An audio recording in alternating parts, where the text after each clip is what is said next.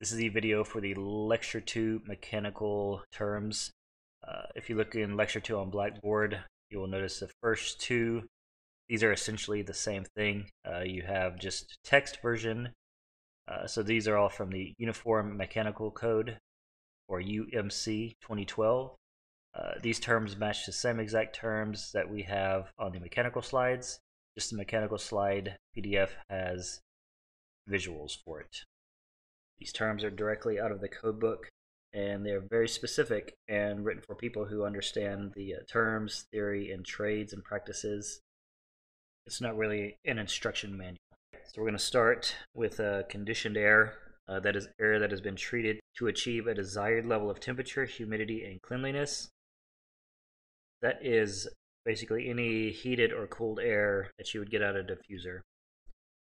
And in this diagram, you'll see the conditioned air is going to be anything coming from your air handler unit or your heater. Next is exhaust air. This is the air being removed from any space or piece of equipment and conveyed directly to the atmosphere by means of opening or duct.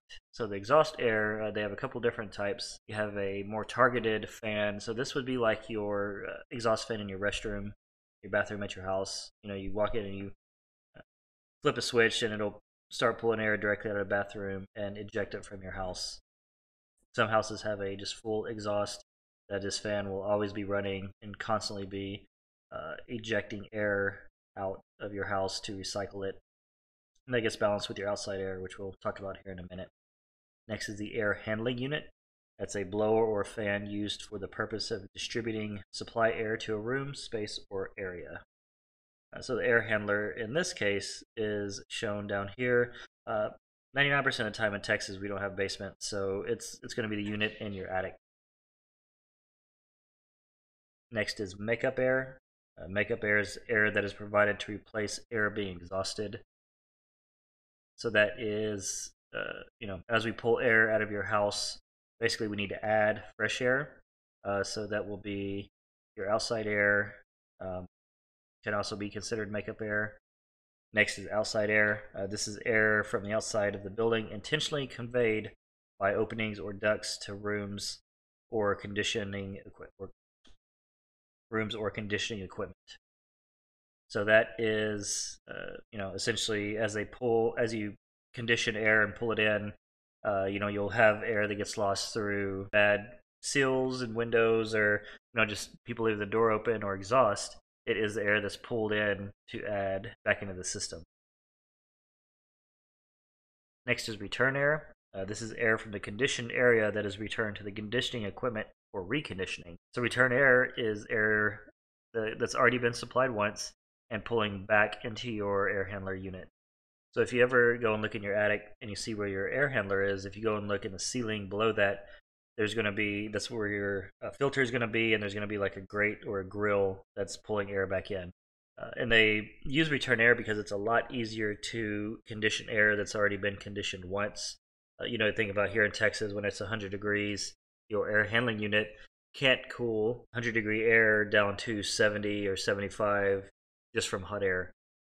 Basically, you have to cool the air. It'll cool it down 15, 20 degrees, and then it will recycle it and return it to the unit, and it will cool it again. So essentially, it makes it a lot easier to hit your target temperature. Next is supply air, and that is air being conveyed to a conditioned area through a duct or a plenum from a heat exchanger or a heating, cooling, absorption, or evaporating cooling system. So that's basically, all of your air that's being dumped out of your ducts into your house that's already been conditioned. BTU over H. This is a listed maximum capacity of any appliance, absorption unit, or burner expressed in British thermal units input per hour unless otherwise noted. So essentially it's just a measurement of energy. Next we have combustion air. That's the total amount of air provided to the space that contains fuel burning equipment. Includes air for fuel combustion, drafts, hood dilution, and ventilation of equipment enclosure. When combustion happens, you're using up oxygen in the air. So the combustion air is adding back in the air that's being used for combustion. If you didn't have that, lower the oxygen enough to where you would lose combustion. Next is the condenser. That's the part of the system designed to liquefy refrigerant vapor by removal of heat. If you think about your house AC, you have the unit inside in the attic, so that is your air handler unit. Then you have a condenser outside, which is the either square or cylinder piece that's outside of your house with a fan in it. The condenser is in the outdoor unit. Essentially, it turns the refrigerant from a vapor back into a liquid. So your condensing unit, this is the mechanical refrigeration system consisting of one or more power-driven compressors, condensers, liquid receivers, if provided, and the regularly furnished accessories that have been factory assembled and tested prior to installation. Next is conditioned space. This is an area, room, or space normally occupied and being heated or cooled for human habitation by any equipment. So that is essentially any area that is being heated or cooled. Fire damper. This is the automatic closing metal assembly consisting of one or more louvers, blades, slats, or vanes that close up upon detection of heat so as to restrict the passage of flames and is listed to the applicable recognized standards. So they have what are called fire-rated walls. Fire-rated walls are areas that need to be partitioned off so that they don't burn in case of fire. Those areas still have to be conditioned, so you have to have duct to run through those areas. A few examples would be like stairwells, mechanical rooms. They have actually, depending on the system, either fire or smoke damper. As soon as those sense heat or smoke, they'll shut closed so as to not introduce smoke into that area. Next is a smoke damper. This is a damper arranged to seal off airflow automatically through part of an air duct so as to restrict the passage of smoke and is listed to the applicable recognized standards. Next we have volume damper. So this is any device when installed will restrict, retard, or direct the flow of air in any duct or the products of combustion in any heat producing equipment, its vent, connector, vent, or chimney. That is essentially a way to physically choke down a duct.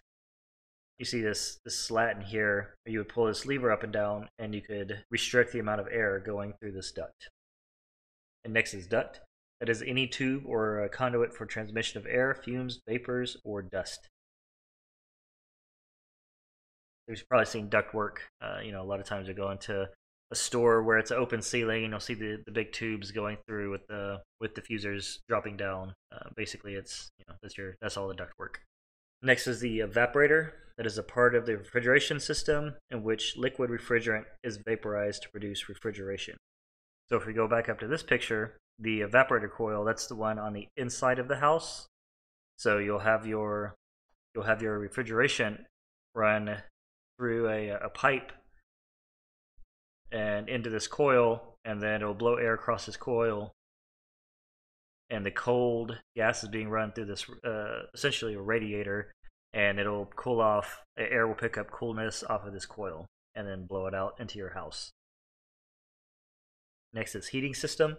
This is a warm air heating plant consisting of a heat exchanger enclosed in a casing from which the heated air is distributed through ducts to various rooms and areas. The heating system includes the outside air, return air, supply air system, and all accessories, apparatuses, and equipment installed in connection. So that is just the entire heating system you have here for any sort of heating application. Next we have hood. That is an air intake connected to a mechanical exhaust system for collecting vapors, fumes, smoke, dust, steam, heat, or outdoor odors from, at, or near equipment placed in areas where generated, produced, or released. So the easiest way to describe this would probably be if you have a hood or even a microwave that has a vent on it, that's considered a hood. Sometimes in houses it'll have a separate hood that's ducted outside that you can turn on and pull smoke and vapors from your stove out to the outside. A lot of times the microwaves just have almost like a recycling, to run it through a filter and then just blow it out of the front of the microwave. Although sometimes they are ducted outside as well. Next is occupancy. This is the purpose for which a building or part thereof is used or intended to be used. This is used a lot of times in calculating the amount of airflow or the amount of light a certain area needs. This is predefined by the architect and will be used in calculations. Next is occupied space. Occupied space is an enclosed space intended for human activities, excluding those spaces intended primarily for other purposes such as storage rooms and equipment rooms that are only occupied occasionally and for short periods of time. So occupied spaces would be break rooms, offices, conference rooms, things where people will be in there for extended periods of times versus a storage closet or an electrical room. Those aren't occupied spaces. And then we have plenum. Plenum is an air compartment or chamber, including uninhabited crawl spaces, areas above a ceiling or below a floor, including air spaces below a raised floor for computer data processing centers or attic spaces. To that, one or more ducts are connected and that form a part of either the supply, return, or exhaust air system, other than the occupied space being conditioned. So in this picture, the plenum will be above the ceiling and below the floor here. Next, we have a unit heater. This is a heating appliance designed for non-residential space heating and equipment, equipped with an integral means of circulation of air. So unit heaters are going to be used for unoccupied spaces, such as stairwells, mechanical rooms, fire riser rooms. Basically, it's when equipment or something needs to not freeze, but it doesn't need to be kept at a 72 degree temperature. Essentially, almost like an emergency heating. Next is ventilation systems. That is all the equipment intended or installed for the purpose of supplying air to or removing air from any room or space by mechanical means, other than the equipment that is a portion of an environmental heating, cooling, absorption, or evaporative cooling system. That is all of the terms from the Uniform Mechanical Code, and we will now go to the HVAC slides and talk about some of the different cooling systems.